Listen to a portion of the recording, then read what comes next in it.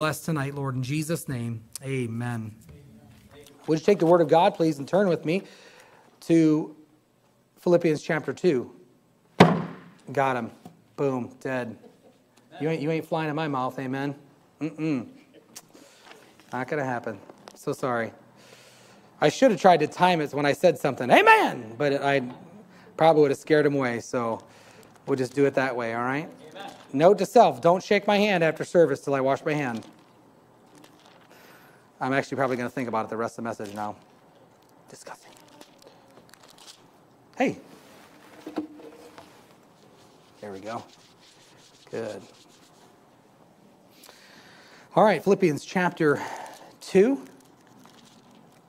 Now, we love going through the Bible and taking it word upon word, line upon line, theme upon theme. But I want to tell you that the reason that we started in this series was because of something Brother Arp said years ago on helping young kids learn how to remember the organization of where these books lie. And he said, just remember, go eat popcorn. I'm like, what? Go eat popcorn. Galatians, Ephesians, Philippians, Colossians. I'm like, wow, that's really neat. And so we started our Go Eat Popcorn series. So we are right now at the Popped area on chapter 2. I've given you enough time. You should be there out of Philippians chapter number 2. We're going to be looking at verses 9 through 11 this evening, but I am going to go back to verse number 1 of Philippians chapter 2 just to kind of bring it all together because we'll be going back a little bit, referencing some of that at the very beginning of this message. It says, if there be therefore any consolation in Christ, if any comfort of love, if any fellowship of the Spirit, if any bowels and mercies, fulfill ye my joy, that ye be like-minded, having the same love, being of one accord, of one mind. Let nothing be done through strife or vainglory, but in lowliness of mind let each esteem other better than themselves. Look not every man on his own things, but every man also on the things of others. I want you to notice, by the way, notice it doesn't just say you can't look on the things of yourself. It just says every man also on the things of others. In other words, yes, take care of your own stuff and things like that, but be mindful of other people as well. That it's not always just about you. This verse isn't saying don't ever think about yourself. It's saying don't put yourself in a place to where other people around you don't matter. Their feelings don't matter. Their situation doesn't matter. All those types of things. I don't have time to get into all that, but I just want to bring that public service announcement to you, all right? Verse 5 says, let this mind be in you, which was also in Christ Jesus, who, being in the form of God, thought it not robbery to be equal with God, but made himself of no reputation, and took upon him the form of a servant, and was made in the likeness of men. And being found in fashion as a man, he humbled himself, and became obedient unto death, even the death of the cross.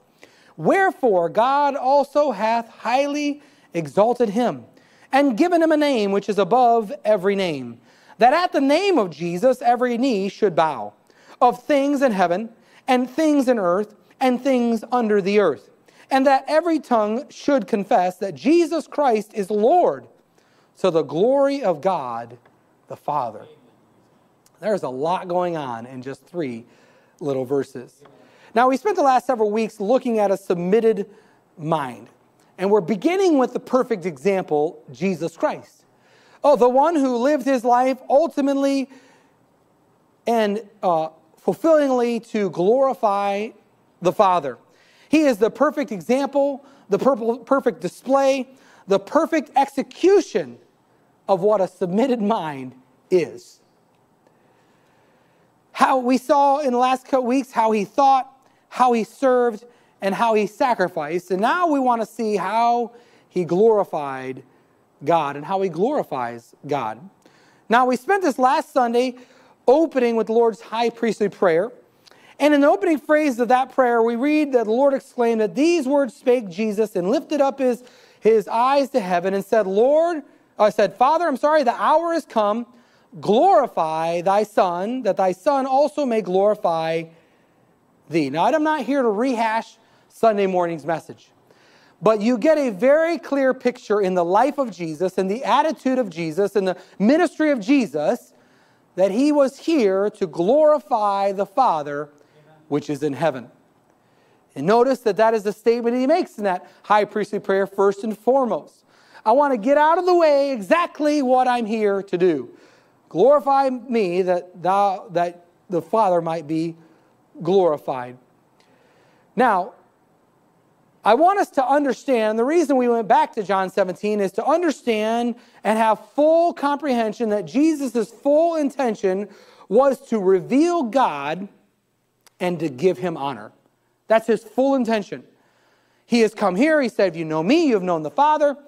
And all the things that he had done was to reveal God and give him honor. The Bible says in Proverbs chapter 15 and verse 20, a wise son maketh a glad father. Now it's interesting because you read that verse and then it talks about basically a wicked son and the stress or the problem or the dishonor that he brings to his mother, which is very interesting. And 3 times you'll read that same exact phrase in the opening. You'll read 3 times, a wise son maketh a glad father. 3 times. Now, the interesting thing is, all 3 times it's changed at the end, but it's always against the mother. But the whole theme is, the fact of the matter is that Jesus in his life was there to bring honor and glory to his Father. There was never a moment in Jesus' life that he ever disappointed his Father. Ever. He had a submitted mind. He was there to do one thing. Jesus had a single mind that was submissive. His single goal was to glorify the Father by redeeming fallen men. How does he do that? By being the propitiation. What is that? The appeasing of God's wrath with his sacrifice. The only sacrifice that was acceptable to God. So he glorified the Father by redeeming fallen men, by being the propitiation. How would he do that? By giving his life at Calvary as the perfect sacrifice. Well, how would he do that? By living a perfect, sinless life. Well, how would he do that? By being the Son of God. Well, how would he do that? By being born of a virgin. Well, how would he do that? By coming to earth. All of those things brought glory to God. His resurrection brought glory to God. Everything he did was to bring glory to God. There was no confusion about what he was here to do. Not at all. Jesus, who is God, never strayed from the intended plan for his life. He submitted his body to punishment and pain of this life. He submitted his body to the punishment and pain of guilt, yet he wasn't guilty. Go with me to 2 Corinthians chapter 5. 2 Corinthians chapter 5, verse number 18. I promise you I have a point to all of this, okay? You're like, we're not really talking about what you said. We are getting there, I promise you. We're laying the groundwork. In 2 Corinthians chapter number 5, starting in verse number 18, it says, and all things are of God who hath reconciled us to himself by Jesus Christ, and hath given to us the ministry of reconciliation, to wit, or as a result of, that God was in Christ reconciling the world unto himself, not imputing their trespass unto them, and hath committed unto us committed us unto the word of reconciliation. Now then, we are ambassadors for Christ, as though God did beseech you by us.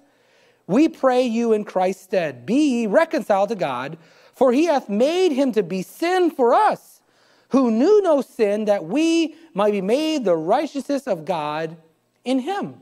So think about all of these things. There is a back and forth in all of this. God has reconciled us. Jesus Christ was the sacrifice that for all of fallen man and those who would trust Christ and receive Christ their Savior would now be reconciled back to God. And because of that, because we've been reconciled back, now he says, hey, I've done this for you. Now you go out and you have a ministry of reconciliation. Now notice, there's no parameters on who has that ministry. Hello. Some people say, is everybody called to give the gospel? Is everybody called to tell people about Jesus? Yes. Amen. Everybody. Now, we may do it in different ways. Not everybody's going to be a pastor. Not everybody's going to be a missionary. Not everybody is going to do certain ways, but we are all called to give the gospel and reach out to people. Now, you cannot even say that I'm going to have children and those are the people I'm going to reach. So are you going to choose to not reach anybody while you have no children? What happens if you don't? God doesn't give you children. Then who are you going to invest in? No. I think we ought to be submitted to the Holy Spirit. And the Bible says he's given us the ministry of reconciliation. That means we are to give out the gospel to anybody the Holy Spirit leads us to talk to. Amen. Now, here's the thing. I know it's happened to you. And there have been times it's happened to me. And there are times that I have given the gospel and man, God blessed it. And there are other times that I have told God straight up, no. I may not have said verbally no, but I got in my car as fast as I could and I got out of there. Hello, am I the only one? So we are to give the gospel because he's given us this ministry of reconciliation. So then, if we have these, we have this because our guilt is not put upon us or imputed in us because we're in Christ, and we'll talk about that in a second, but he bore our sins in his own body. So he has committed unto us the word of reconciliation. So because we have been purchased and paid for, we got off, in essence, scot-free. Because we've been given that, again, he reiterates, you've been given the ministry of reconciliation. So just in case you missed it the first time, I want to make sure you get it the second time. He says, now then we are what? Ambassadors. So, even if you're not convinced that we are to give the gospel because he says we've been given the ministry of reconciliation, but now he says you're ambassador. What is an ambassador? An ambassador is a representative of somebody who is not there presently. Jesus is not physically here present, so every single believer is now the representative of Jesus Christ. With what message? The message of reconciliation. So, he's given it to us. Now, this is where I'm trying to get to. I'm really trying to get there. This is just good stuff. Anyway, be reconciled to God. For he hath made, I got to go back a little bit. Sorry, one more. For we are ambassadors of Christ, as though God did beseech you by us. Now, think about that. All right? So when I'm giving, say I give the message of the gospel to Aiden, and I'm telling Aiden, and I'm telling him the Bible truth. I'm not telling him my church. I'm not telling him my personal opinion. I'm giving him the gospel. And he's saying here, in essence, when I'm giving you the gospel, it's as if God is beseeching you or begging you. Why? Because if I'm not giving him tradition, if I'm not giving him religion, if I'm giving him the Bible, I'm giving him the word of God.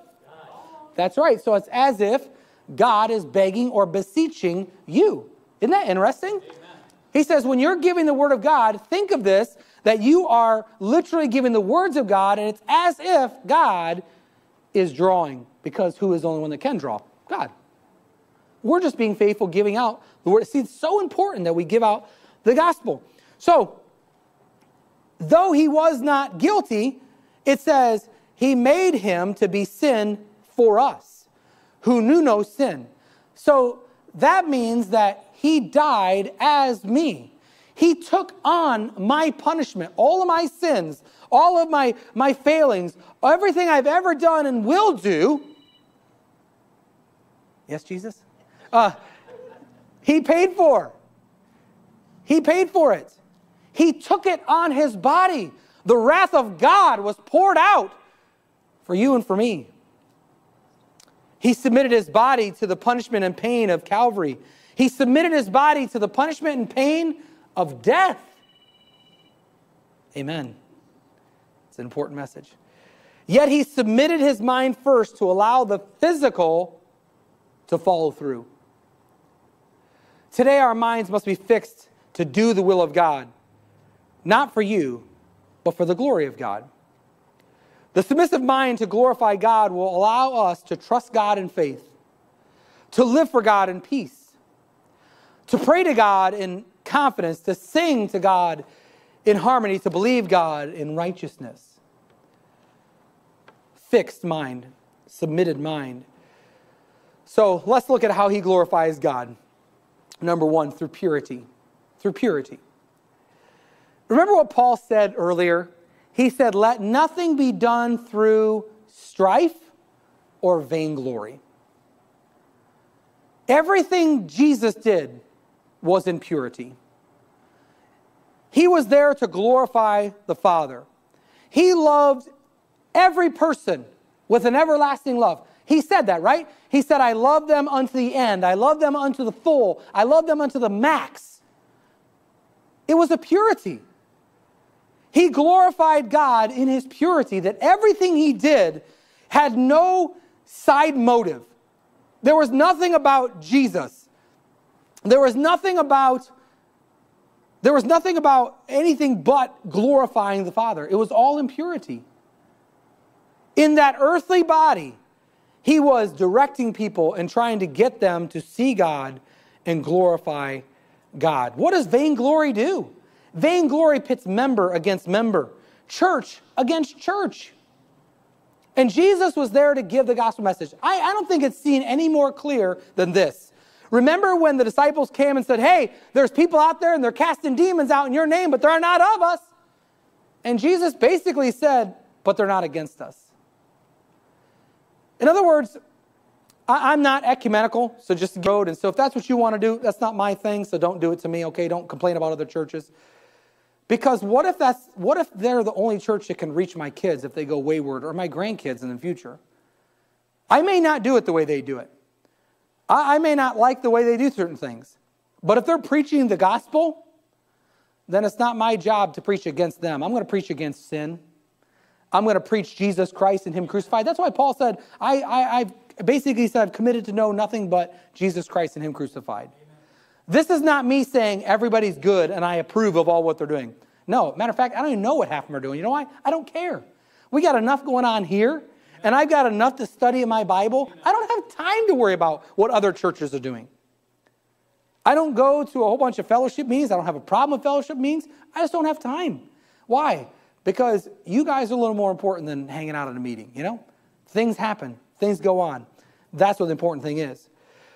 It was the glory of God that gave Jesus his purpose. Now, I want you to think about this. Jesus never at all, and the whole time he lived on this earth, never wondered, is what I'm doing worth it? Now, let's rewind. Have you ever thought to yourself, is what I'm doing worth it?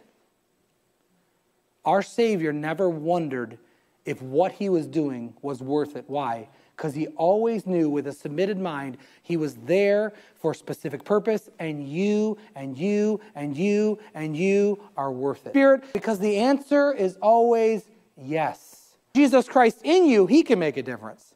So be faithful. Do what God's asked you to do.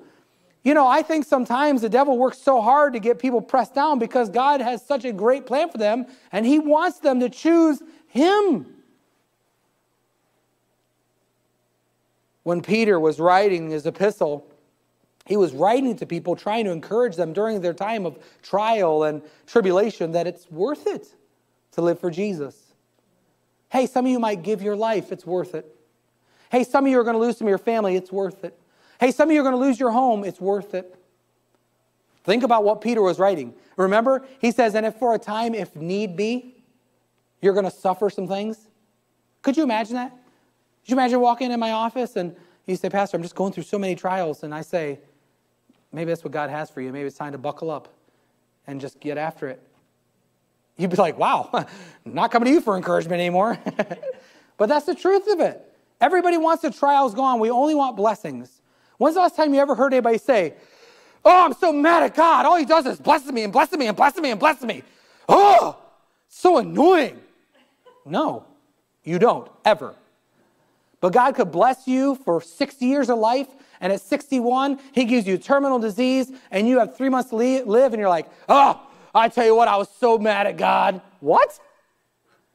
You have had 60 years of nothing but blessing and blessing and blessing, and you get one bit of bad news, and now God's your enemy? That's what Paul said in Galatians. He goes, am I your enemy now because I tell you the truth? But Peter was writing this message. You know who else thought it was worth it? Go with me to Daniel chapter 6. Daniel chapter 6, there are 3 guys that didn't question if it was worth serving God. You can thank little Mr. Danny Bowers for this thought. Because I was studying, and I added this in last minute because Danny and I had this conversation the other day, and it just fits perfect there. That's why I love talking the Bible with people, because you start to think things and God puts things in there. Amen. That's good stuff. You want to talk to me about stuff? Let's talk about the Bible. Amen. Let's talk about the Bible. Let's pray together. Here we go. Daniel chapter 6. Starting in verse number 16, we look at Shadrach, Meshach, and Abednego. All right, it says, Shadrach, Meshach, and Abednego in verse 16 of Daniel chapter 6 answered and said unto the king, O Nebuchadnezzar, we are not careful to answer thee in this matter. If it be so, our God, whom we serve, is able to deliver us from the burning fiery furnace, and he will deliver us out of thine hand, O king. Oh, I love this. If you're in the habit of marking things in your Bible, underline those nexus. But if not, be it known unto thee, O king, that we will not serve thy gods, nor worship the golden image which thou hast set up. They had a submitted mind that God was the only God to serve, and they were going to give it all, and if it meant their life, they didn't care. They weren't going to turn their back on God. And God did deliver them. He delivered them from death. He delivered them from fire damage. He even delivered them from the heat. Think about this. Again, I was like 3 days old when I learned this, okay? And I've preached this message. I've talked about this message. What happened to the gentleman that took them to the fiery furnace? What happened to them? They died. They got overcome by the heat. They didn't make it in the furnace because they weren't going there anyway. They died from the heat on the outside. Now, Danny and I were burning some brush out here in the yard, and this is what made us talk about this. And I'm telling you what, we're like, like my skin is on fire. It's terrible. Just trying to get one stick in there. You ever had that before? You're like covering up. It's like, I want so bad to eat this s'more, but my hand is melting, you know? I don't know why they don't make like shield guards for those things or whatever the case is, or like 50-foot poles, you know? But you suffer for that stupid marshmallow only to watch it drop on the ground. But anyway, and we're sitting there on fire, and I'm like, man. And Danny's like, hey, can you imagine Shadrach, Meshach, and Abednego? They just walk right into that fire. So you think about that. Their clothes didn't burn. Their hair didn't burn. They didn't smell like smoke. And they weren't overcome by the heat. Now, that's pretty miraculous.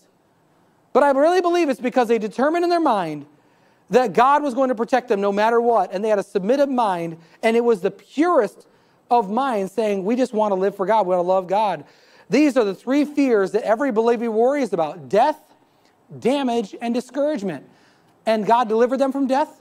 He delivered them from fire damage. And he delivered them from discouragement or the heat. Listen, the heat of life sometimes. That's why people don't want to go out and witness sometimes, because they don't want to take the heat of somebody that might disagree with them. Let me just tell you something. This is going to sound terribly rude, and I don't mean it to be, but this is the way it came to my mind, so I'm going to say it. People aren't as smart as you think they are. They have swallowed down some YouTube videos, and they have watched them, and they have memorized some rhetoric.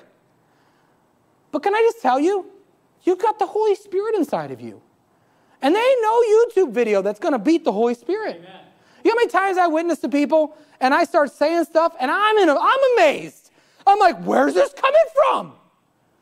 The Holy Spirit. And you start giving them some just truth. And you start asking them some questions. Ask them questions about their own logic. And let me tell you, people aren't as smart as they think they are. Amen. And the Holy Spirit will make them do the old Fred Flintstone, stopping. But they serve with purity. And what did that end up happening for them? Well, in Daniel chapter 6, verses 29 and 30, look what it says there. Therefore I make a decree that every people, nation, language, which speak anything amiss against the God of Shadrach, Meshach, and Abednego shall be cut in pieces, and their house shall be made a dunghill, because there is no other God that can deliver after this sort.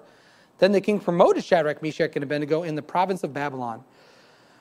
This is why the Bible says that it's not just God that does it. Now listen to me on this one. Philippians chapter 4 says, but my God. You know the reason that they were delivered? Because Shadrach, Meshach, and Abednego, he was their God.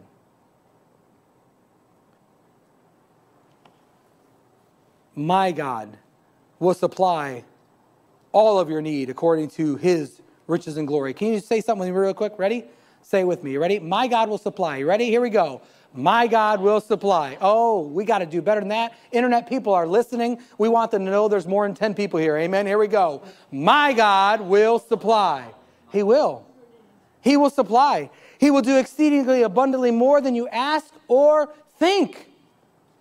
I'm just telling you, get your life and will with God and watch Him bless. They did not do what they did for promotion.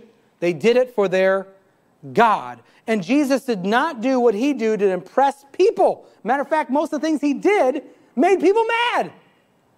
But His Father said, this is my beloved Son in whom I am well pleased. It's interesting, some of the things that men will do to impress a woman. And I'm saying this to some fellas that have probably done some things. Now listen, Sarah, you're getting married, so I'm going to ask you. Would it impress you if Luvio said, hey, Sarah, watch this, and he rammed his head into the wall and broke the drywall? Would that impress you? Guys do it all the time. They do the dumbest thing around girls, like, check me out.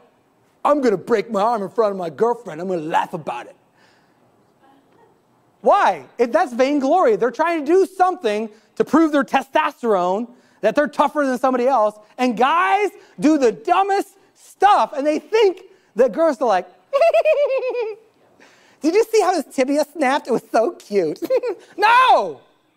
Nobody says that. Jesus did not live His life to impress anybody but God the Father. That's it. So He did it through purity. He did it through power. Christ's exaltation began at His resurrection. And this is something that no other person could have done. People have healed in the name of Jesus. People have done things, but nobody has ever brought themselves back to life. And this brings glory to God. Romans chapter 6 and verse 4 says, therefore we are buried with Him by baptism into death, that like as Christ was raised up from the dead by the glory of the Father, even so we also should walk in newness of life. Can I tell you something? Mankind put their hands on our Savior, and Jesus allowed it. Mankind spit in the face of Jesus, and He allowed it. Mankind nailed Jesus to the cross, and He allowed it. Mankind stripped our Savior, and He allowed it. And the last thing that mankind ever did to Jesus in that fashion was they put His body into a tomb. He rose up from the grave, alive forevermore. They did their best to seal it. They did their best to try to stop Him. Matthew 27:65, Pilate said unto them, you have a watch, go your way, make it as sure as you can. They failed. So He did it through power.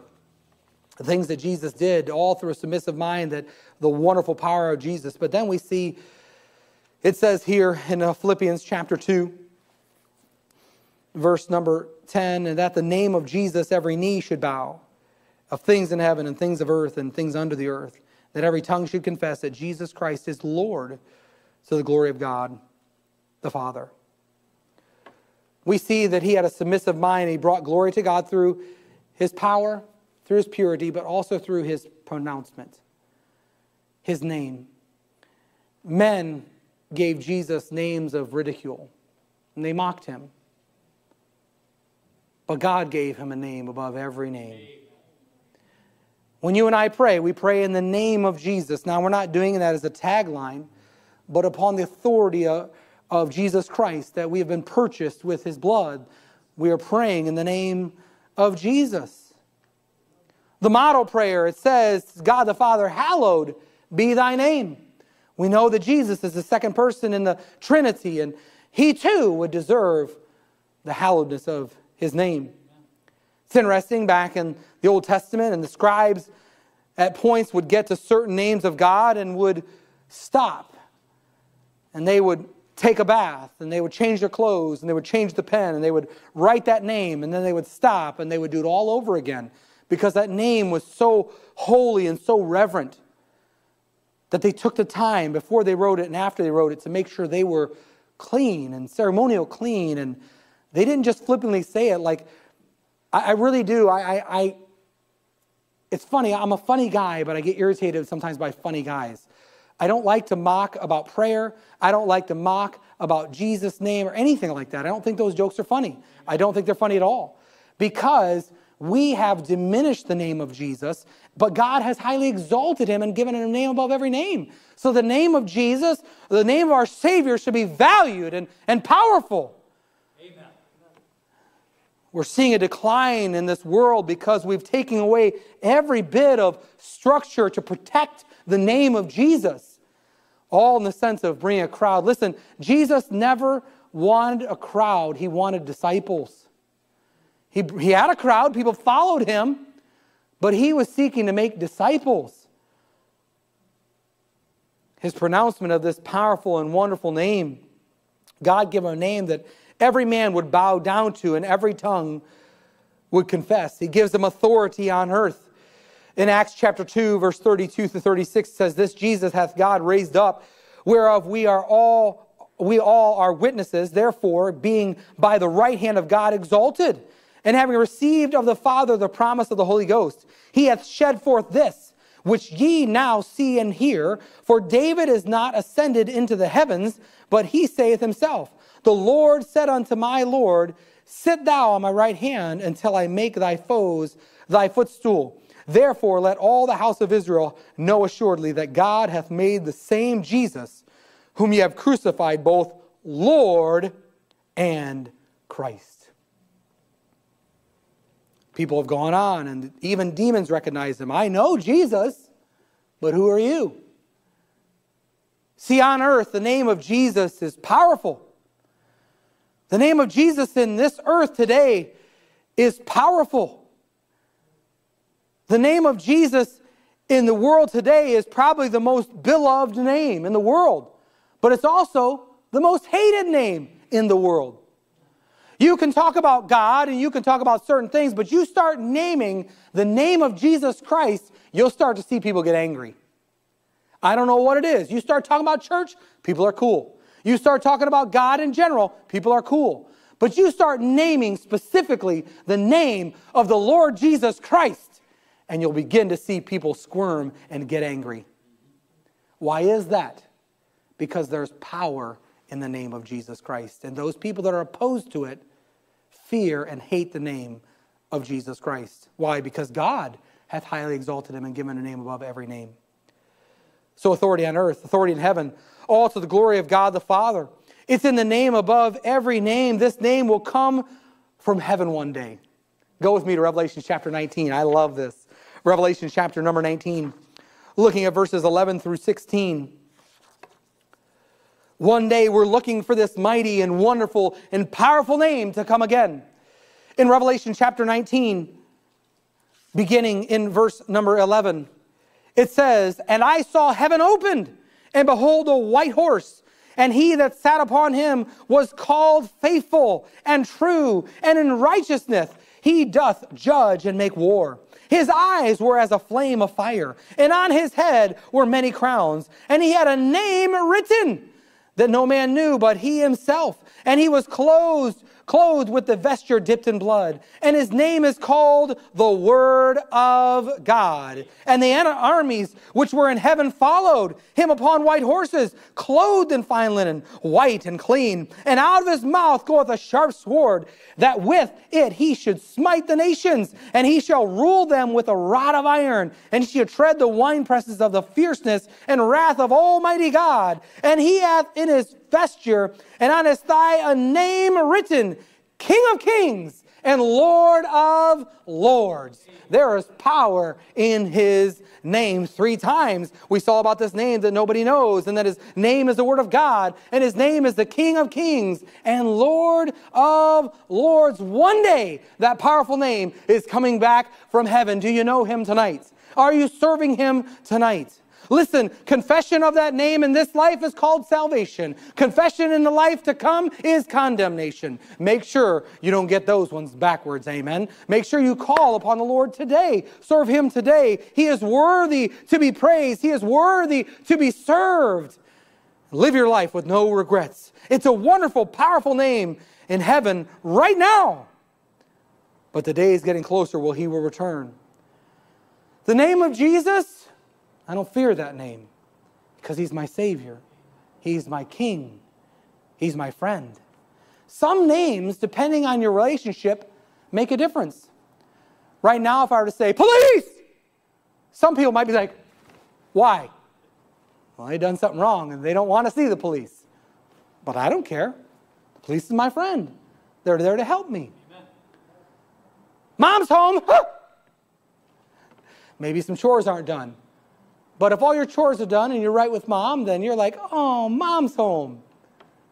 Kids, your father's home. Depending on what happened throughout the day, could depend how you react to that name. The name hospital. Oh, it could bring joy. A new baby is born. They're helping out. But when you've been given a terminal disease, it's not a place you want to be. Prison! I don't fear prison. I've done nothing to merit that. Unless preaching the Word of God gets me there, which it may one day. But I don't fear prison. But when somebody is standing there and the judge says guilty, life in prison, there's fear. Jesus to me is the sweetest name I know. Jesus, what a wonderful name. How long, I'll finish with this, how long do you think we should praise our Savior? I'm glad you asked that question, Danny. I'm going to answer that for you, okay? Psalm 113 and verse number 3. Go there with me, all right? We're going to answer Danny's question real quick, all right?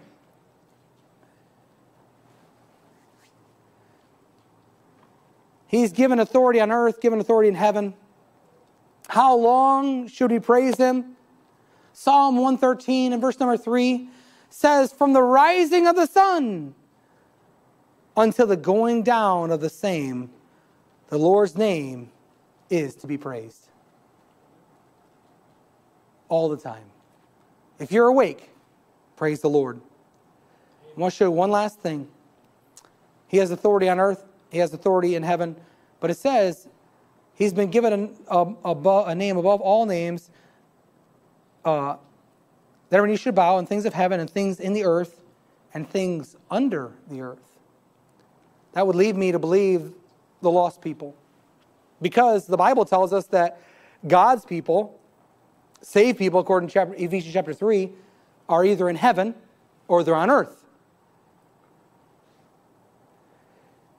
But there are people that will reject the Lord Jesus Christ. And the Bible says that He has conquered hell and death. But there was a time where, in Revelation chapter 1, verse 18, that the authority or power over death was taken fully and forevermore. 1:18 of Revelation says, I am He that liveth and was dead, and behold, I am alive forevermore, amen, and have the keys of hell and of death. Aren't you glad in heaven there will be no more death, no more crying, no more suffering? Bowing the knee on earth is salvation, but bowing the knee after death is condemnation.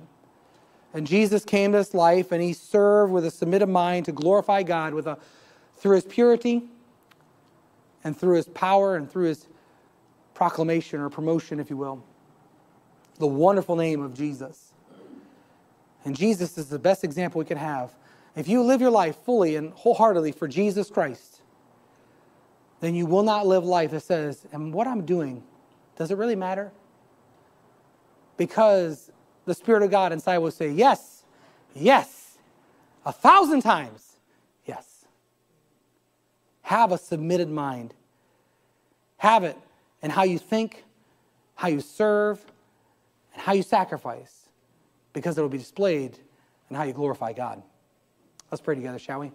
Thank you, Lord, for all that you have done. Thank you for giving us the example and the pattern to follow in Jesus Christ.